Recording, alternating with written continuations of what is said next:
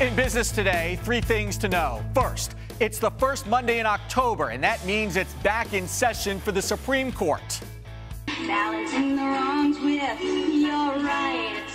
A classic from Schoolhouse Rock. Key cases that impact businesses and workers are on the docket, and already the court made a historic non-decision. Then, she is Germany's Wonder Woman. How Angela Merkel didn't just save the German economy, she may have saved all of Europe with her tough take-no-prisoners methods. And the greenwashing of America. Are large corporations really working to protect the environment, or is it just a big show for good press? Arise Exchange starts now.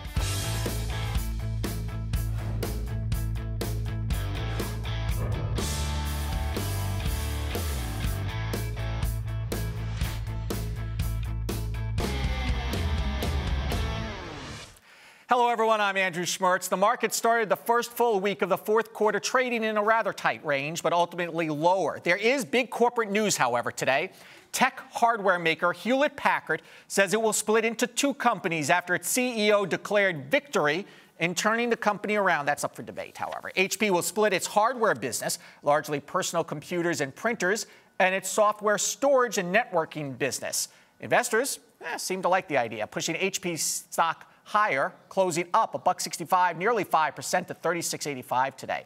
As for the rest of the markets, they sort of meandered lower. Here are the final numbers. The Dow Jones Industrial Average closing down 17 points to 16,991. The S&P 500 off a fraction, and the Nasdaq down about 0.5% to 44.54. And commodities, gold closing up 15.20, a nice little pop for gold after a big sell-off last week, and oil back up over the $90 a barrel range, up 86 cents. The U.S. Supreme Court returned to work Monday with major business cases on the docket this term. But before it made a single ruling, it made a historic non-ruling, or it decided to dodge a ruling, depending on your view. The court declined hearing appeals from 5 states on the issue of gay marriage. In each of these states, federal appeals courts struck down bans that in effect now legalizes gay marriage in 60% of the country. For a rundown of this and other cases that could impact businesses and workers, we turn to Horace Cooper, Senior Fellow at the National Center for Public Policy Research. Horace, we're going to start with this sort of gay marriage punt, if you will. How historic is the decision not to hear these cases, or is it simply that the Supreme Court doesn't want to get involved right now?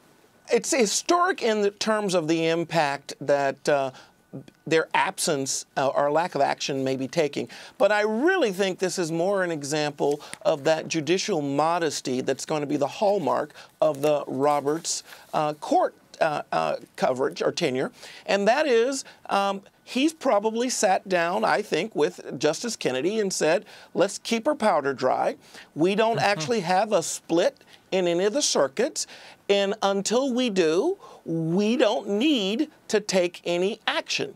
If this gets resolved internally by us taking no action, then maybe at the end of that we can review it. But there's no reason to just jump right into it. And that's something that a lot of people said wouldn't be true of Roberts, said that the Roberts court would be activist.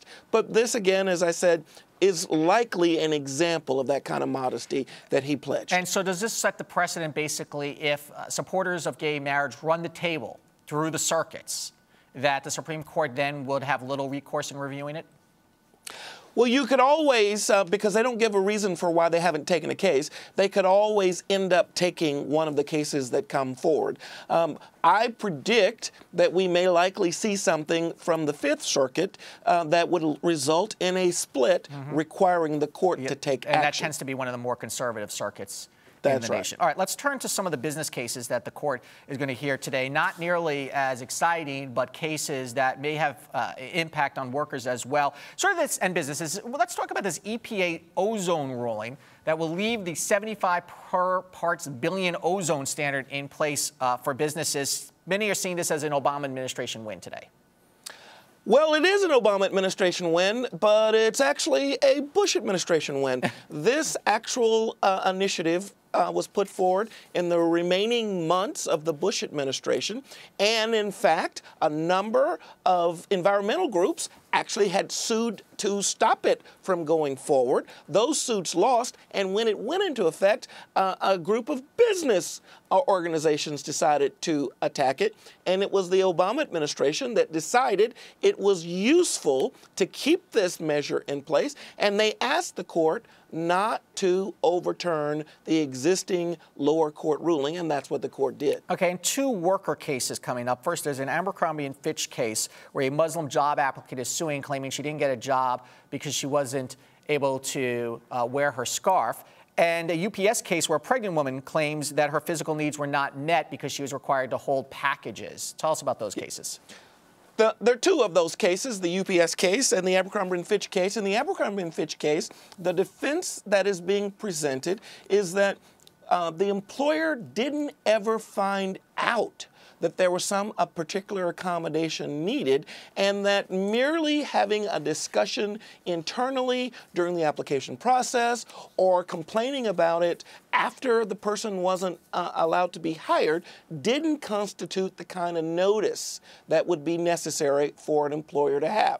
If the court rules that any claim by an employee that their needs have not been met makes the company strictly liable, that will be a significant setback for employers. All right, Horace Cooper, we're going to hear from you all session long, I am sure. Thank you. Thank you. Late this afternoon, President Obama spoke about combating the surge in Ebola cases in the U.S. The commander-in-chief says he will put more pressure on the international community to confront the crisis. Meantime, the airlines are facing stepped-up anxiety. This past weekend, a plane was detained at Newark after a passenger from West Africa became sick on board. He did not have Ebola, but there is growing concern over the safety of air travel. Russ Amer is a retired United Airlines pilot and the CEO of Aero Consulting Experts. Ross, welcome back to Arise Exchange. Hello, Andrew. How are you? So how should the airlines be reacting to this? And are they going to be able to do this on their own, or should there be some sort of government oversight here? Well, first of all, Andrew, I think this is hysteria, and I'm not sure why this hysteria has been promulgated. You know, how many people die every day in the U.S. From a common cold? Yeah, and the flu, and also when you're talking about Africa, malaria. You know, we're not doing enough, certainly, to help malaria. So there is hysteria going on. Do you think any of the protocols, though, are actually realistic, where they're, trying to take temperature of people before they get on board a plane? No, because, you're talking about hundreds of thousands of people. Obviously, flight crews are not trained to be medical professionals. Mm-hmm. They can't do this. It has to be done by medical professionals if they're truly thinking of doing this kind of screening. TSA people can't do this. So it has to be an amazing effort by the people that are in charge of health, not by airlines or TSA. Ross, real quickly, do you think we're going to see some travel bans in place? I mean, we banned travel to Tel Aviv for several days when there were rockets being launched. There's been no action to ban flights. They may do that, again, out of hysteria because, if there's enough pressure and noise in the media, airlines may do that. I don't know, obviously. We may end up doing that, but again, that's not going to stop. Okay, Ross Amer, CEO of Aero Consulting. Thank you so much. My pleasure. Coming up, the fight for representation in the nation's capital, the case for and against Washington statehood. You're watching Arise Exchange.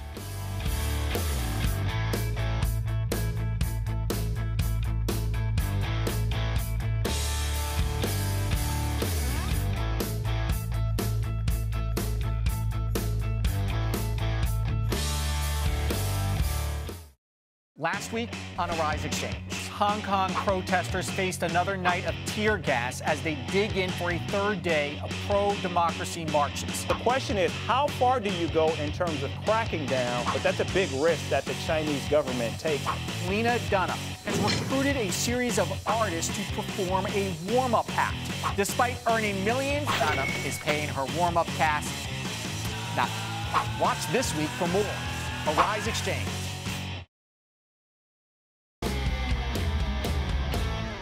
Welcome back to Horace Xchange. The debate over whether the District of Columbia should become a state has persisted now for more than 200 years. But a growing number of organizations advocating full representation for Washingtonians are putting it back in the spotlight. We have two guests on either side of the issue right now. Kimberly Perry is the executive director of DC Vote, and Roger Pilon is with the Cato Institute. A quick note and disclosure, many years ago I worked on an ad campaign for DC Vote, and I want to let you know about that. Roger, I want to start with you. I read your congressional testimony about why you think that this is just flat out unconstitutional, that Congress does not have the authorization to do this. Can you walk us through that argument in a minute or so?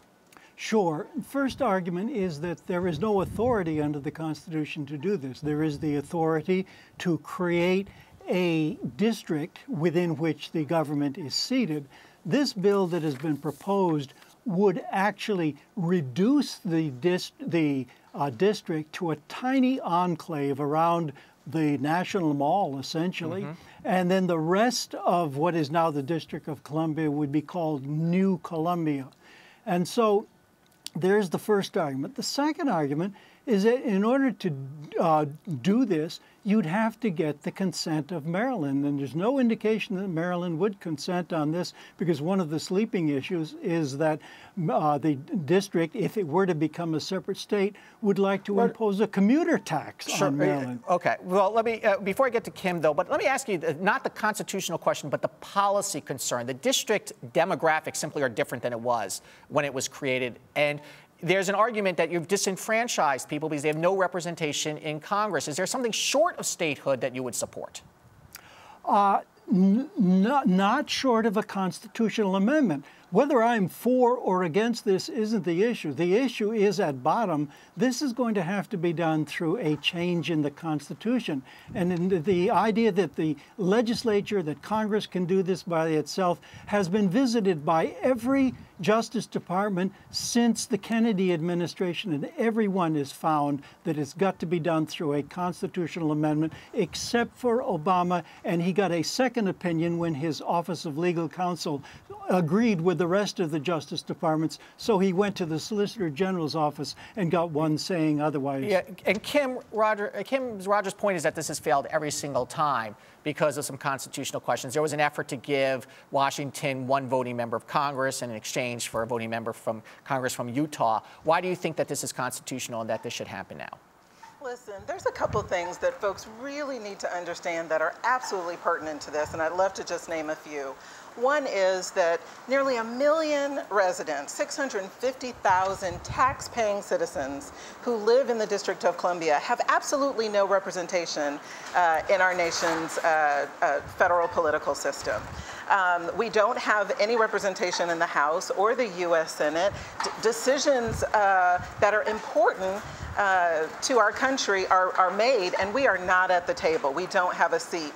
The other two things that folks really don't realize is that Congress micromanages the District of Columbia because of this authority. So the tax-paying dollars of the District of Columbia residents, that budget has to be approved by Congress every year, to the detriment, really, of both Congress and the District of Columbia. And the other piece of it is every single law that's passed by our local leaders, priority from our local citizens, has to be approved by Congress. There's no other jurisdiction in the country that's subject to this kind of micromanagement. From a policy argument, there's a lot of arguments, obviously, that people have been disenfranchised. But why don't you take that case and get a constitutional amendment? There has been a constitutional amendment regarding the district that gave them electoral votes. It's possible.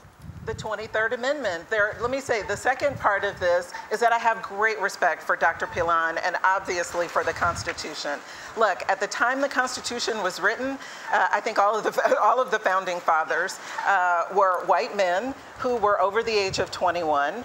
At the time, the president could serve for as many terms as he could get elected. Well, a lot has changed since then. And the Constitution was designed to be a living, breathing document that was supposed to grow along with the United States. We've seen that as it relates to voting rights for women, for African Americans. I stand here as proof that we can change and evolve and grow. No. And so we're looking for a solution. The statehood bill that Dr. Pilon responded to, all and each and every one of the points he raised, we can refute. Clearly, the Constitution can and should be amended and changed. The 23rd Amendment, of course, can be repealed. Roger, what about the constitutional question? Expanded on. Okay, Roger, what about the constitutional question, though, of basic taxation without representation? That the people living in D.C., and you can't really say they can move. I mean, we understand that that's a limit. What about that argument? That isn't a constitutional argument, nor were all of the policy points that Kim just made constitutional arguments. She spoke about the vote being given to the free slaves. She spoke about the vote being given to women. Those were all done through constitutional amendment. Back in 1978, a constitutional amendment was put before the country. During the 7 years that it was authorized for the states to ratify that, only 16 states had done so. So Roger, this has been tried and it has failed. And finally, though, is there a constitutional argument against, doesn't Congress have the plenary power to decide congressional representation and at least give Washington that? No, that is exactly the problem. The legislature has to act pursuant to the Constitution. This is going to have to take a change in the Constitution. I'm afraid we're out of time. There are scores of other constitutional scholars that disagree with Dr. Pilon and have written extensively about this matter to prove that Congress does have the authority to make this decision. We're out of time. It's a lively debate, one that can't obviously be settled either in 5 minutes or 200 years. I'd love to have you back on, though, to both of you back on to talk about it more in the future. Thank you. Thanks. And time now for our business ticker stories making headlines across the nation and the world.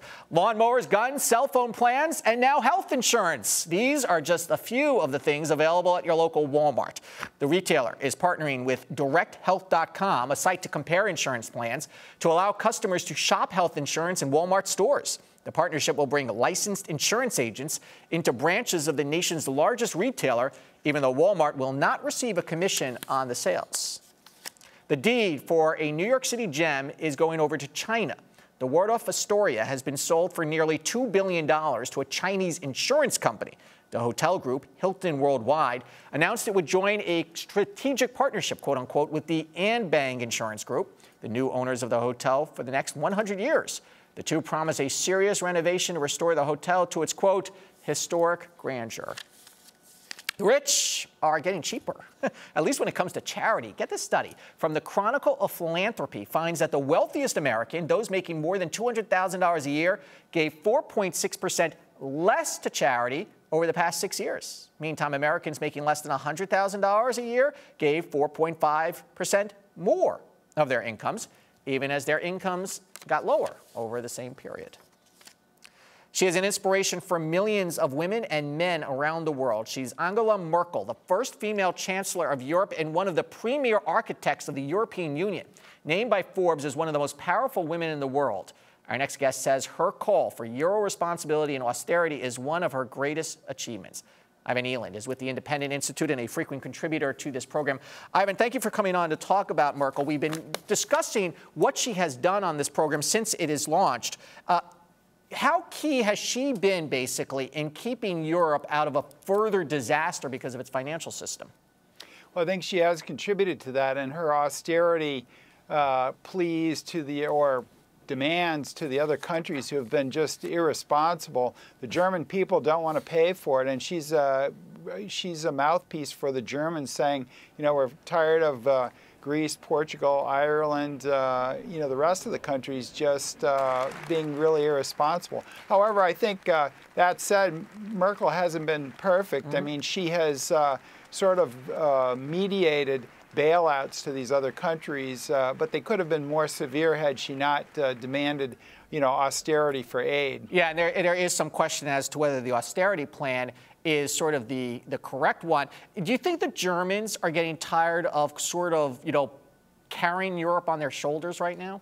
Yeah, I think they are. But I mean, you know, they have to do their own austerity and their own reforms as well. And I think some people in Germany are saying, you know, we can't expect these other countries to do it when we have some reforms that we ought to make ourselves. And in fact, Merkel has instituted, you know, the minimum wage and rent controls and things like this that are further regulating the German economy. And she's supposed to be a conservative in their system. So you wonder if she couldn't have done more to reverse some of that. She has sort of put her money where her mouth is, certainly on the issue of Ukraine and Russia. Germany is Russia's largest trading partner, and at least publicly it appears she's holding the line on demanding sanctions.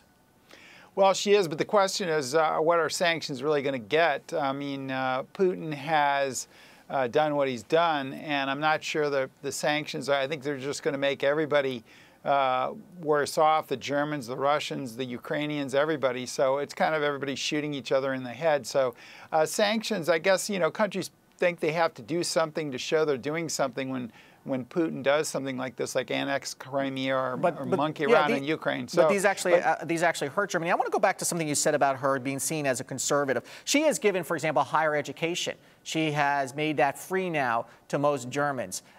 Has she been pulled a little bit to the left, and does that account for what right now is overwhelming popularity? Yes, and I also think she's also increased pension benefits as well. So she has not been what you would call a conservative in the United States or other countries. She has definitely done some very liberal things. Ivan Eland, thank you so much. Thank you. Good talking with you. Ahead, you know, there are better ways to get to Bermuda than the way our favorite person of the day chose. You're going to meet him next on Horace Exchange.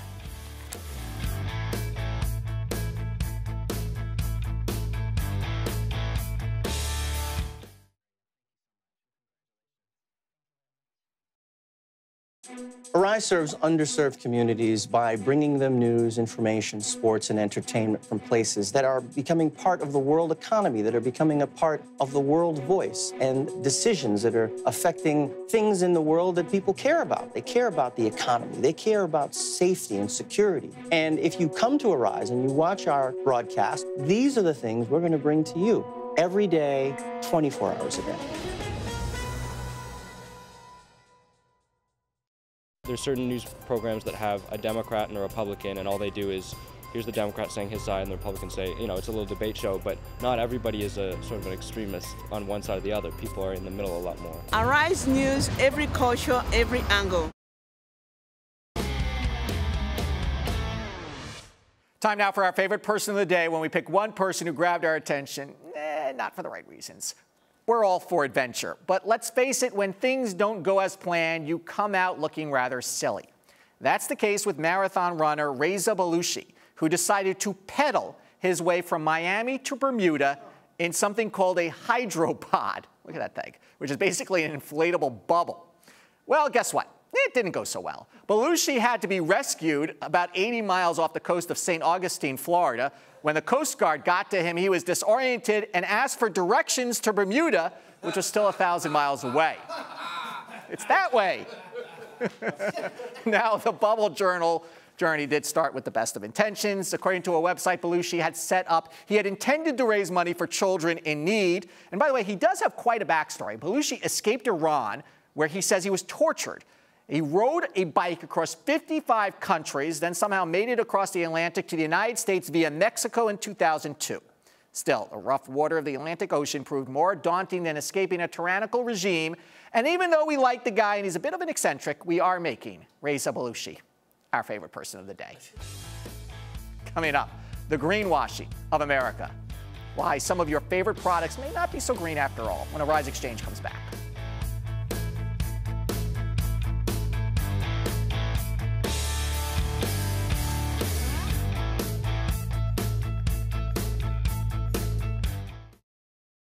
Informative, the U.S. economy is on the right path, and the wizard of the Fed is leading the way. We started our companies originally to create something that made a positive difference. Compelling. I became very successful, not allowing myself to be average. Our favorite person of the day, when we pick one person who grabbed our attention, and not for the right reason. Yeah, he sort of lost all business. Investors came back from the long weekend tanned, rested, and ready to buy stocks. Entertaining money daily, Horace Xchange. You know, it was Kermit who said being green is not easy, but it could be good for business, even if the business is not really green. Many companies are accused of duping unsuspecting customers out of millions of dollars each year by using words like natural, botanical, pure, and free, despite being full of harmful chemicals. It's called greenwashing, and it's big business in the United States. Our next guest says there are several steps consumers can take before purchasing a, quote, green product. Arthur Weissman is the CEO of Green Seal and the author of In the Light of Humane Nature, Human Values, Nature, the Green Economy, and Environmental Salvation. Arthur, welcome to Horace Xchange. Thank you very much. All right, why don't you define for us what greenwashing is? Greenwashing is when a company makes a claim in its marketing about the environmental attributes of a product that are not really true or exaggerated or cannot be substantiated. Is also greenwashing, would you include things like carbon offsets when they're so nominal to a company's bottom line and that they say they do carbon offsets, for example? They're going to plant a tree somewhere? Well, yeah, one tree would be rather trivial, but if it's actually a meaningful carbon offset, that would not be greenwashing. Mm-hmm.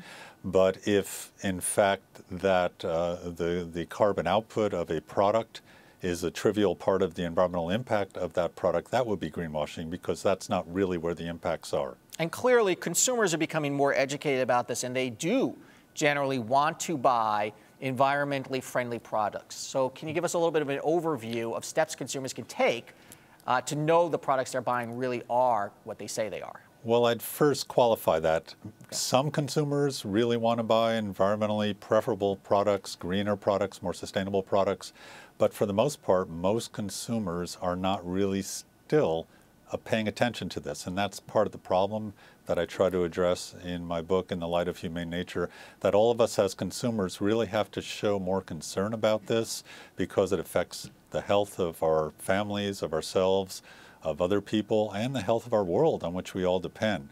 And so I think the first step for all consumers is to show concern to their retailers, to their favorite brand manufacturers, to anyone in the economy that they deal with, that they really care about this, because manufacturers really are reticent to go too far without knowing that the consumers really want them to go there. Okay, so let's say you made that decision. How do you make sure you're buying the products? Beyond that, the best thing is to look for a bona fide, third-party certified environmentally preferable product, such as a Green Seal certified product. That's my organization that certifies environmentally preferable products and services. Now, in reality, when you look at the consumer market, there aren't that many products that have gotten that voluntary third-party seal of approval by Green Seal or comparable organizations. And so right now, it's what the consumer has to do, besides expressing their concern, is to go to a retailer that is known for providing organic and more sustainable or green products, based basically on the reputation. And so what does an organization like your group does? You basically look at the product and evaluate it to make sure the claims are true, and then what is the standard of those claims? Well, Green Seal certifies products according to our standards, which are for specific categories of products or services. For example, a cleaning product for a floor or for a general purpose, a floor polish. We also certify products as far as disparate as windows or paper products, from tissue products to fine paper, paints. We also certify services like hotels and restaurants. We have less than a minute left, so I want to ask you about Coca-Cola and Walmart, two companies that were accused of greenwashing. What did they do wrong? Well, Green Seal is a nonprofit private sector program, so we don't actually get involved in government actions. But in these cases, most likely, I'm not familiar with them specifically, but they probably made claims, environmental claims about their products or what they were selling. Should the government get more? Be backed up. Should the government get more involved here? Do we need the government to step in, or is this simply a case of false advertising? Well, absolutely. It is a case of false advertising. That's why the Federal Trade Commission is involved. But it's a very small agency. It's really understaffed, and it can't take the really number of enforcement actions that are needed out there in the marketplace to make sure that these claims, these greenwashing claims, are not made anymore. All right, Arthur Weissman, the CEO of Green Seal and the author of In the Light of Humane Nature, Human Values, Nature, the Green Economy, Environmental Salvation. Thank you so much. Thank you. Tomorrow on Horace Exchange, an NBA record-breaking deal topping $24 billion, why it's poised to shake up the TV world. Let's take a look at the markets once again. Sort of a meandering day for the markets, red across the board, but not a huge sell-off. I'm Andrew Schmertz. Thanks for watching Horace Exchange, always a green program. See you tomorrow.